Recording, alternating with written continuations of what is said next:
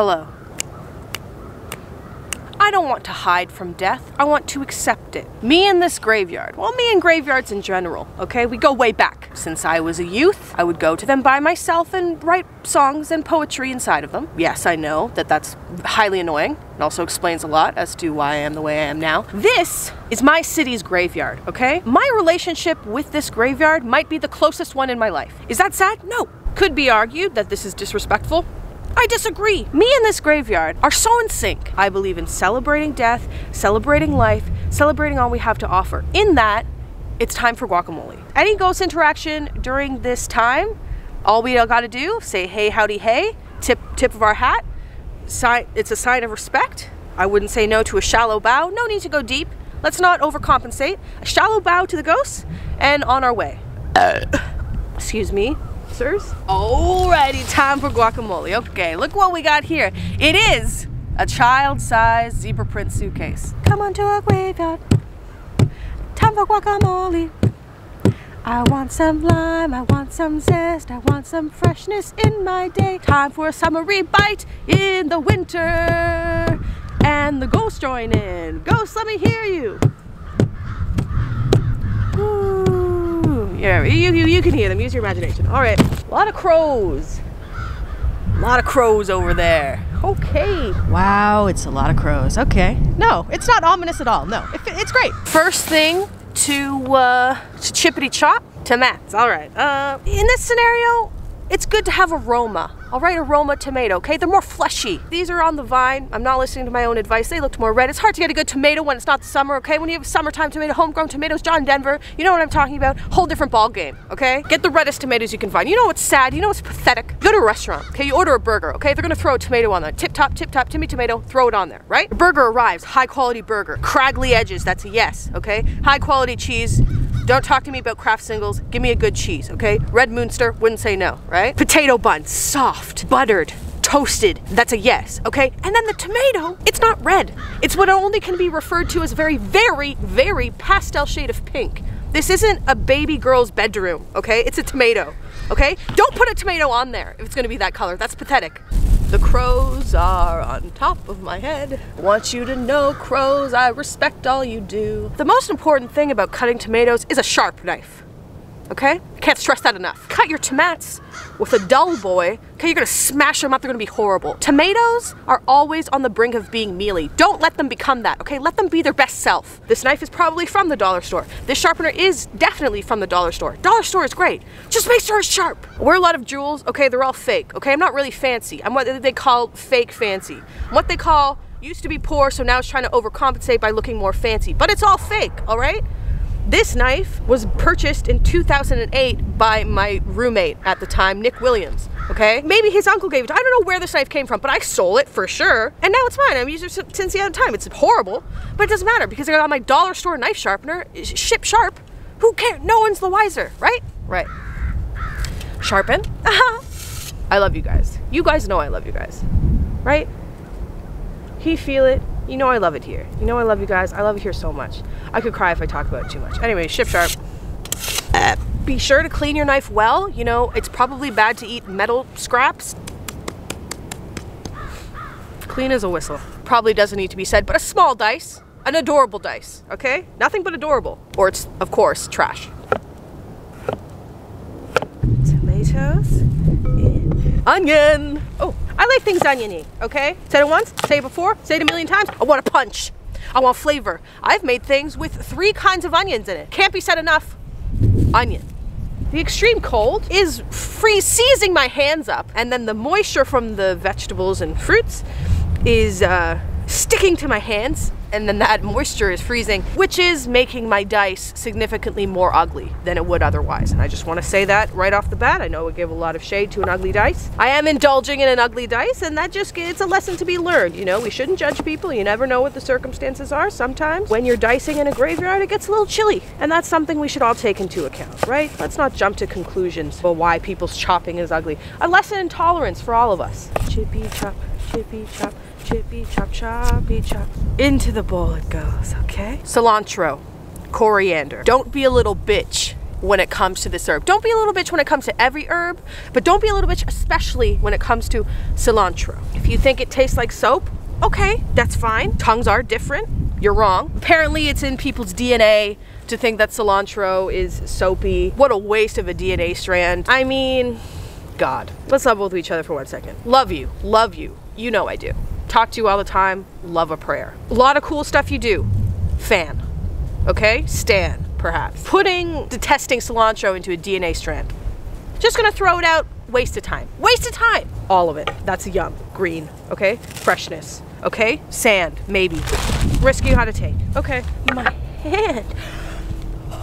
I'm completely comfortable, except for my stupid little hand. Oh, it's so oniony. That's okay, right? That's not so bad. If your glove smells like onion. Someone tell me right now, if my glove smells like onion, will someone still date me? Okay? That's all I need to know. Yes, I will. Thank you. Look, we can lie to ourselves and I can tell you that I'll wash this glove now that I've put my onion hand in it. I'm not going to wash it.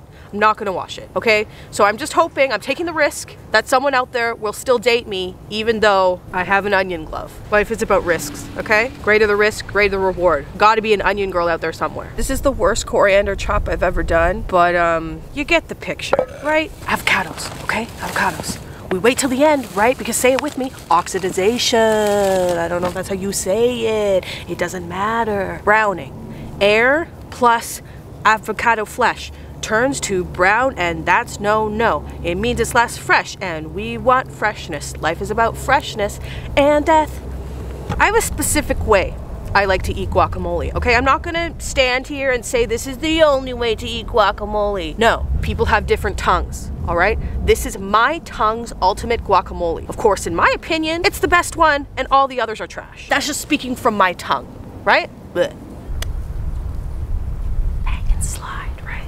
I got a technique, okay? I don't want to smash. I believe it compromises some integrity. I want texture, okay? I want loveliness. I want to see a dice, is what I'm saying, okay? I want to see beauty. I want to see structure. I want to see thought. I want to see care, okay? And this is what this is, all right? Dice. Inside the boy, right? Okay? Dice. You do a halfway scoop with the spoon. It's a scoop. 2 layers, okay? Even chunks, right? Chunks. There's now avocado on my hand, and I am going to put it back inside the glove just to make this clear to anyone who I date in the future. My glove is not only oniony, it is also avocado-y, and that's something you need to be okay with. All right, look at this pretty bitch. Okay, now it's time to zesty. The outside can see hard and tough, but get a zester, and what flavor lies inside? It's like an angry old man. And he says, I don't like things the way that they are right now. And you're like, wait, what about the zester? And you grate his skin until he's nice. I have some controversial opinions that I feel we're at the point where I can share with you. Some people like to put cumin into their guac, right? I'm slightly anti-cumin. It's not even that I don't like it, okay? A toasted cumin seed? I mean, yum. Throw in some paprika, throw in some cayenne, a little coriander seed, a little hibbity-hobby, Hey, that's a yum. But here's the thing. When you go to art school of any kind, you tend to be surrounded by a lot of hippies. Okay, great. These hippies tend to, not to generalize, but to completely generalize, find one spice and put it on top of everything. It's a lot of overcooked vegetables on top of rice, with too much of one low quality spice that has not been properly bloomed. And that's my experience with cumin, and enough is enough, and I won't stand for it anymore. Oh, there she blows. Oh, zest in my sock, zest in my sock. Goes without being said, you need it to be limey, okay? Don't pussyfoot around. Just like as you shouldn't be afraid of death, also do not be afraid of flavor. Huh? They liked it. I'm gonna say you're gonna need the zest of 3 limes, okay? I'm just gonna put that out there. The zest of me, the zest of you, the zest of my pee-pee, the zest of mom, the zest of dad, the zest of no one's poo. I'm gonna say you're gonna want the juice of 2 limes, all right? Roll in your hands, crush that shit. Loosen the membranes, loosen the juices, right? Juicy, juice that juice and juice it. Avocados need salt, okay? Potatoes, avocados, pasta, they're flavor carriers, right? You gotta season, my dudes. Do I oversalt? 1 out of every 4 meals I make, sure, but it's worth it. Just when you think you ought to stop, don't.